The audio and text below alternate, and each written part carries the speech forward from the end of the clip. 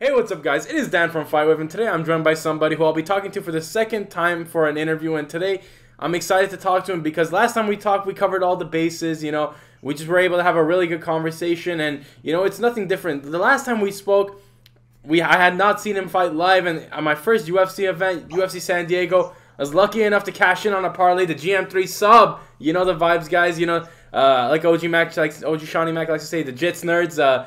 GM3, nothing but good vibes. A man of the people, a man of giving the people the fights that they want, and fights nothing but killers. I swear to God, the UFC's trying to get this guy, out of the UFC. It feels like they're trying to get him out of the UFC, but he's, the gift that just keeps on giving. Today, I'm joined by my brother Gerald Meerschaert. How are we doing today? I'm doing great, Dan. How you been? Not too bad, not too bad, Gerald. I was happy to watch you fight at UFC San Diego live. First and foremost, thank you. Got to send you some money. Got me like 10, 15 bucks off the GM3 sub. As always, you can bring nothing but great fights, brother. And it was a blast and honor to watch you do your thing live. Talk to me first and foremost about how's life, how's everything been, and just what's good in the life of Gerald Meerschaert. Everything's been going pretty good. I'm down in Florida full time now. I relocated so I could train at Killcliff full time and just be a little more active, be able to take shorter notice fights like I've done so many times in the past. And I'm excited to be here year round and make the this part of my career the best part. No, yeah, absolutely. And I know last time we spoke, you were going in between Wisconsin and Florida, but now, so you've obviously just made the move to Florida full time. Talk to me about, obviously, like the last time we spoke, it was Sanford still. Now it's Killcliff. And then it was originally Black Zillions. Then it went to Sanford. Then it went to Killcliff. A ton of name changes, but talk to me just about obviously the vibes around the gym right now. It's at an all-time high momentum. Everyone's fighting. Everyone's active. It's just a great time to be training at Killcliff. How's the energy been? It's been good. I mean, it's a really big team, like you said. There's a lot of really high level performers across all the major organizations. Um, you know, like any team, we've had some really good weekends. We've had some rough weekends, and they've been more definitely since I've been, my very limited time. I've seen it's definitely more good weekends than bad weekends, which is always nice. But the common theme is the team always comes together, and we always come together as a group to get better. You know what I mean? The answer is stay dedicated in the gym, build our skill set together, and like high tide raises all ships. If we can all keep improving, we'll all keep doing it better, and we'll be a household name for years to come. No, yeah, absolutely. And what Coach Jason Stout and Henry Hooft have been developing and building at Team Killcliff FC in Florida, it's been remarkable to see the journey and the evolution of the gym. You talk about just from that 155 to 170 pound division to the 185 division alone. You guys have got so many quality bodies. Just that lightweight Michael Chandler, Christos Yagos, Evan Elder, Michael Johnson, and then you got at 170 Ian Gary, Shafkat, Gilbert Burns. The list goes on and on of quality bodies and training partners at Killcliff, and at a time where now Florida is recognized as the MMA hotbed and like a premier destination for people to bring their career, bring their families, and bring their lifestyle down to Florida and really immerse themselves in MMA full time. And Gerald, for you, I feel like I said at the beginning, the UFC has been doing you dirty, man, with these matchups, dude. They've been giving you killers after killers, and you've been fighting probably the best of all the unranked middleweights everyone wants to avoid. You've been fighting every single one of them, and you've been beating a lot of them, and it's remarkable because I feel like at this stage in your career and throughout your entire career, people have counted you out, but you've always came back and shut them up, or you've done something where you're like you guys have got to put a little bit of respect on what I've been doing and my career as a whole. I'm not just coming in here and fighting nobodies. I'm fighting the best in the world consistently and on a consistent basis. And it's no different. I feel like now they're maybe doing it dirty with the back-to-back Philly matchup. Going from fighting Joe Pyfer to Andre Petroski to teammates, but it's still, the proof is in the pudding. You continue to fight the best in the world. What are your thoughts on the matchups you've been getting and just being able to prove the doubters wrong and obviously make a statement in the middleweight division? Well, the first thing would be like I definitely take all comers. I'm kind of known for that, and like you've been saying, if you look at my track record, it's pretty self-evident. That being said, if you're in the UFC, it's kind of hard not to fight killers all the time. You know what I mean? I mean, there's definitely people that we've seen be built up that maybe you could argue get more favorable matchups, but middleweight, especially when I first came in, it wasn't that deep of a division. Now there's definitely like not only is it deep, but there's kind of a gridlock, right? Because we had Israel Adesanya kind of go through most of the division, and then he had his trilogy with Pereira, so that was taking up a lot of time. And Robert Whitaker's always in the wings, and then you got the Marvin Vittori's that have been around for a while. They're just kind of waiting in the wings, the Paulo Costas and stuff like that. So during all this going on, we've had a lot of up and comers and like blue chip prospects, and I've been fighting most of them.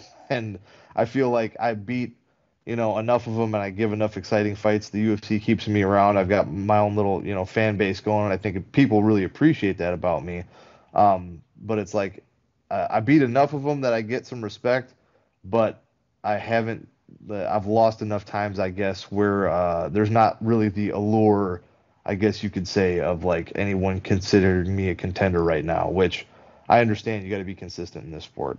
So that's one big thing. But, I can't imagine getting to the UFC and not fighting everybody. A lot of guys say they will, but it's a different thing to do it. And, if I'm going to get to the top, I'm going to get to the top. It's, taking a certain route isn't going to make a difference because eventually you're going to have to fight everybody anyway. So why not do it now? No, yeah, absolutely. I love what you mentioned there. It's like if you're coming into the UFC, you got to be prepared to fight anyone, anytime, anywhere. And then obviously, like you mentioned, there's some guys the UFC is kind of safeguarding or kind of protecting for a little while, or at least it seems that way. But then there's the guys who are fighting all comers like yourself, fighting anyone that comes in their path. And I feel like you said, it's just the consistency part of it. But even then, you've beaten some of the biggest middleweights, in the world. Bruno Silva, Mahmoud Muradov, just two names in recent memory that come to mind. Those are like solid middleweight prospects, and you came in and completely silenced the doubters and everyone in the path. And right now, looking at that middleweight division, it's wide open for the taking. You look at Ikram Aliskerov, you look at Abus Magomedov, two guys coming off one victory, both of them being stellar victories, getting handed, or not getting handed, but being provided with, a big matchup in the middleweight division. Both of them fighting, in the top 6, 7 opponents. And right now, we're seeing the middleweight division, like you mentioned, in some sort of a gridlock where everyone's either already fought Whitaker or fought Adesanya, and they just need to get some new blood in there desperately to keep the division moving and keep it fresh. Right now, there's that also, but also in your, personal interest in your first love of jiu-jitsu, Fury Grappling has been doing an amazing thing with, just having all sorts of people grapple, all sorts of grappling matchups, all sorts of fun stylistic matchups.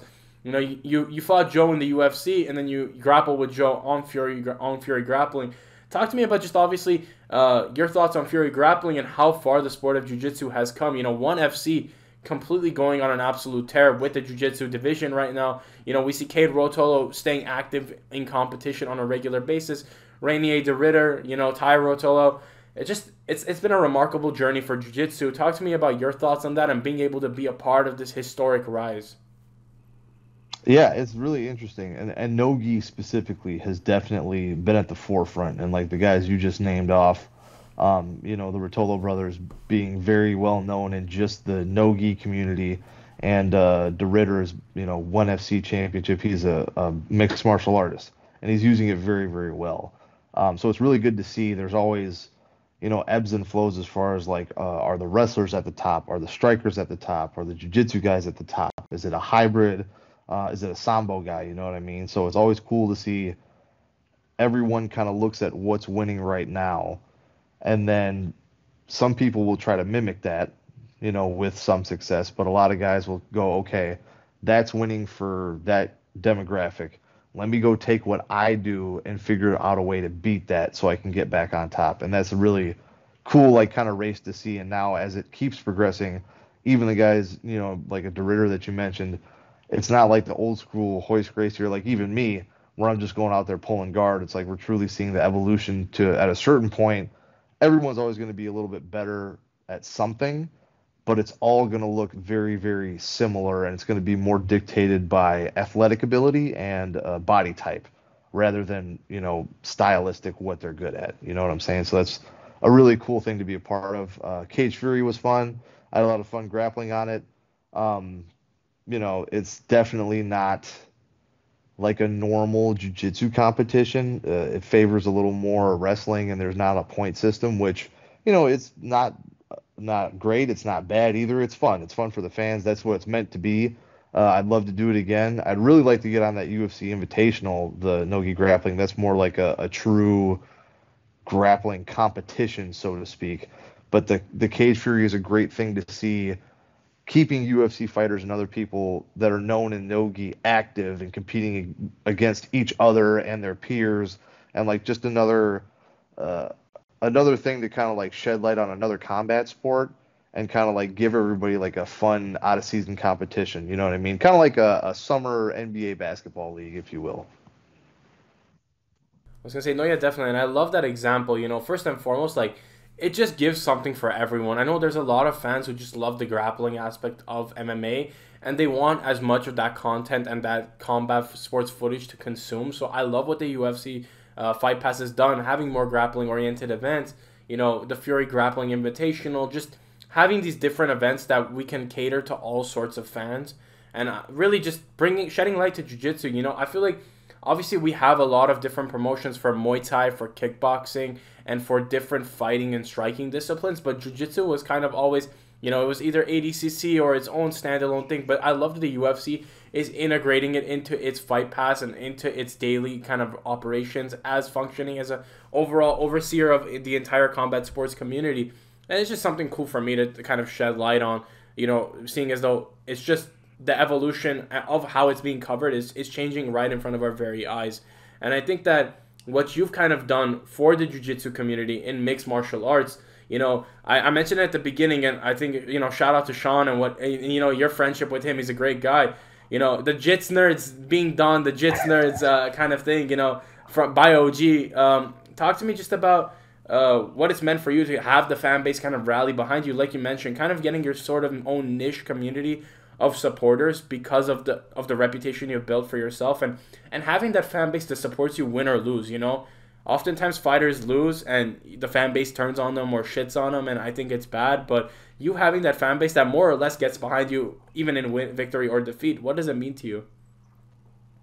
Uh, it's pretty awesome. I'm not gonna lie. Like I definitely, I fight for, me, and I love doing it. And no matter if I was getting paid the way I am and in the UFC or doing whatever, like obviously I wouldn't be able to dedicate my life to it the way I have, right? But I would always be doing it in some capacity. Like I truly love it. But it's really cool to have the fans that I do, because I definitely I understand what you're talking about, because like I don't have maybe the biggest fan base, you know what I mean? Like hardcore fan base. There's some guys that are like, like they get a certain pop, or when they're on a hot streak, like, people are going crazy for them.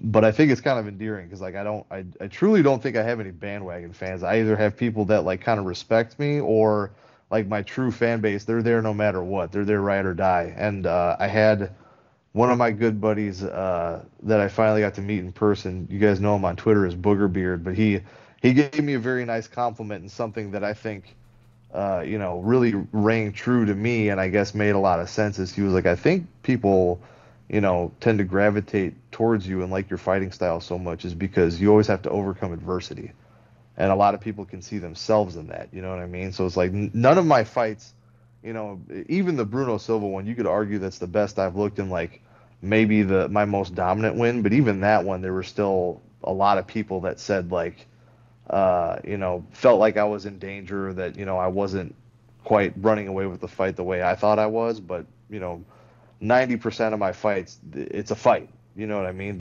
I'm going to put myself in a position where it's kill or be killed.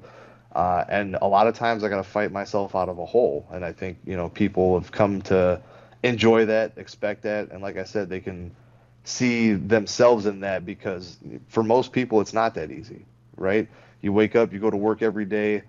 Life is a struggle, and they get to see that struggle play out in real life right in front of them, and hopefully they feel like they see like I'm not.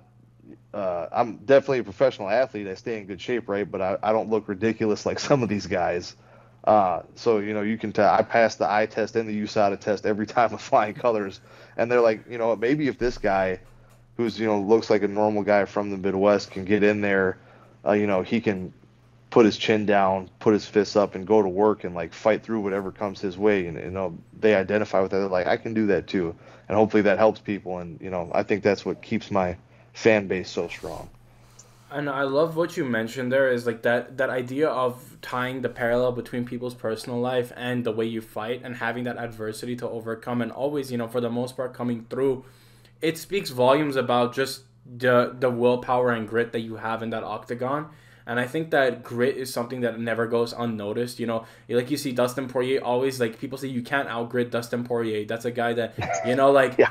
he just goes in there, puts it all down, and it's like it's do or die for him in that octagon. And I feel like we see a lot of that in you, that do or die nature. Like, it's either lights out or night out. Like, it's whatever, by any means necessary, we see you giving it your all. And I feel like it's very endearing to the fans who maybe, like you said, we don't know what other people go through personally, but having that physical kind of living proof for something that you can get through adversity in a combat sports format, and maybe that plays parallels or is metaphoric to the life that people are living. It's very something you gravitate towards. And I think just in terms of your style, Gerald, like, no easy fights, always fighting with that kind of chip on your shoulder of proving the doubters wrong, and not literally like, oh, you think that, but like, I feel like it's just more or less like the style that comes with it. Everyone counting you out or you coming back and proving them wrong by giving off a spectacular performance.